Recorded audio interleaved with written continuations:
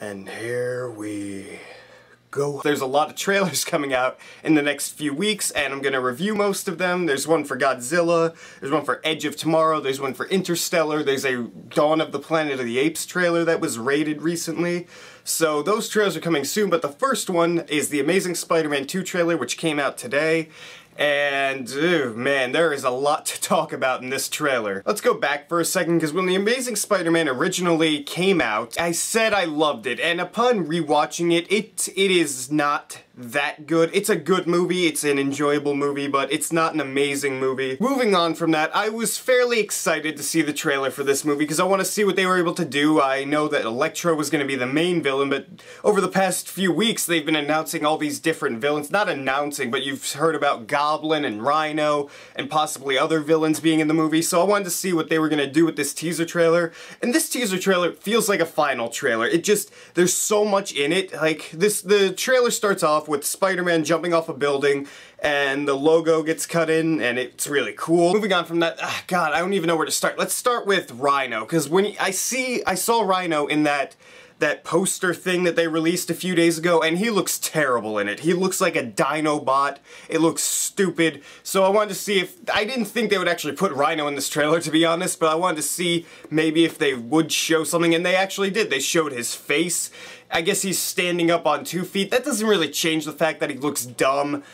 Yeah, they only showed 2 shots, one of his face and one of his foot, so I really can't say much. And I don't think that's gonna change, because, like, sometimes I'll see certain villain or hero the way they look on set pictures. Like, I thought Jamie Foxx as Electro looked a little bit weird at first, but now I kind of think he looks cool. Rhino, I don't think I'm ever gonna say he looks cool. He just looks completely stupid. That's not how I remember Rhino, but moving on from that, you also get to see some glimpses of Harry Osborn in the trailer, and I thought Dane DeHaan as Harry Osborn in this trailer was the best part of the entire trailer, because I was worried about him going into this, because Dane DeHaan usually plays, like, you know, messed up in the head people, and not to say that Harry Osborn won't be messed up in the head, but, like, one who's really, down on his look and not rich or anything like that. So seeing him in a different type of role like this I thought was interesting, and he did a great job in the trailer. I can't wait to see more of him in the movie.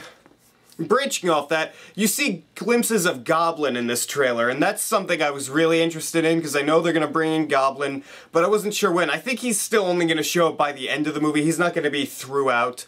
And I paused the trailer at a certain point, and you could see that Dane DeHaan is the one that actually turns into Goblin. Because I stopped the picture at his face, and it looks a lot more like Dane DeHaan than it does his father in the trailer. Up until near the end of the trailer, I was like, where's Electro? He's supposed to be the main villain of this, and he finally got a line at the end of the trailer, and they actually showed more of him as the trailer went on. But I just feel like that this story is going to just jump around too many places, because this trailer shows like 5 subplots. You have Rhino, who Spider-Man's probably gonna fight earlier on in the movie, I would say. You have the whole Electro storyline, which you have to develop a lot. You have to give a lot of time to that in the movie. You have Peter and Gwen's relationship. You have the fact that Peter is now apparently finding out what happened to his father. You have the fact that Oscorp is apparently making every single villain in the Spider-Man universe, because they showed that Vulture wings and the Dr. Octopus arms, those were in the trailer too. That's a nice, like, little Easter egg thing that probably should have been saved for the movie itself, unless they're planning on bringing those two into this movie too, and Jesus, if they do, I don't know what's gonna happen. I sound like I'm trashing this movie. I've kind of come to realize that now. I still think the trailer was very fun. The action looked really cool. I can't wait to see Spider-Man and Electro face off. It looks really cool, except for the last part of the trailer. Like, the last part of the trailer where Spider-Man's going in and out of the coils while Electro's, like, throwing blue bolts of lightning at him. It's not that it looked bad, it just, I could tell, like, this is all CGI, and I wish that I was able to not do that. Like, I get that CGI is used for big battles now, but I don't know, it just kind of bugged me that I could tell it was really just all CGI. I think I've covered all the points in the trailer now. I hope I have, because there was a lot to cover in this trailer, but I'm gonna put the link below if you haven't seen it. Go check it out, come back, tell me what you thought of the trailer.